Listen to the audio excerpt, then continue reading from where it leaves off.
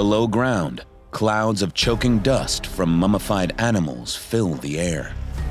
Cat mummies, like all animal offerings, were considered sacred and had to be buried properly. But this tomb is a disturbing and chaotic mess. Here, human and animal bones lie jumbled together. Why did the priests fling together these sacred relics? Profit, not religion, may have been the driving factor. Cat mummies were available for purchase. The priests of this temple, they made like a business to sell the small statues, amulets. So they used all these tombs as storerooms to keep the mummified cats, because the priests in this time mummified the cats by millions. The huge enthusiasm for these offerings created a massive logistical problem. The temple was too small to bury them all. So the chiefs of the cat cult reused ancient tombs beneath the temple that were already many hundreds of years old.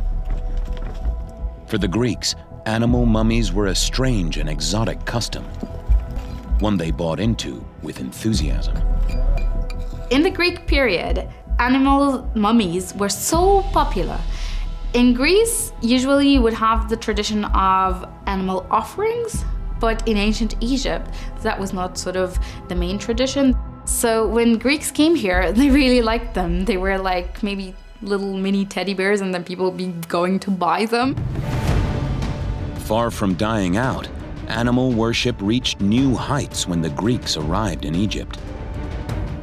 The Greeks became devoted to one animal cult in particular, that of the Apis bull.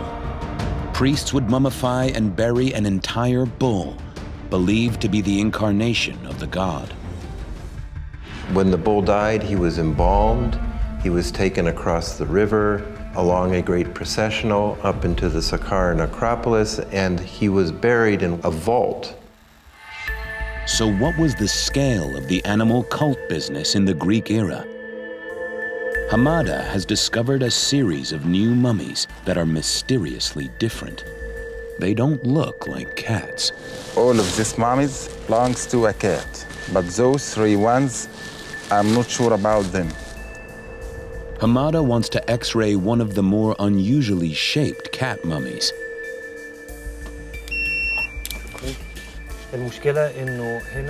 The results are a surprise. Inside this one, there's no cat at all. There is no bones inside this. So what we have here is just wrapping. So it's a fake one and nothing inside. The fake cat mummy could be a scam. Were the priests cashing in on an unsuspecting tourist? There might be another explanation, based on Egyptian beliefs.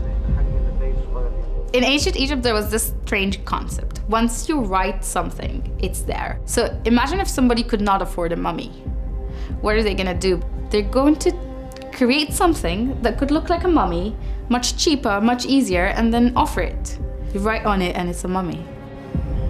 These strange mummies reveal how Egypt's ancient customs seduce the new Greek arrivals, converting them to the new religion while creating massive demand for sacred artifacts.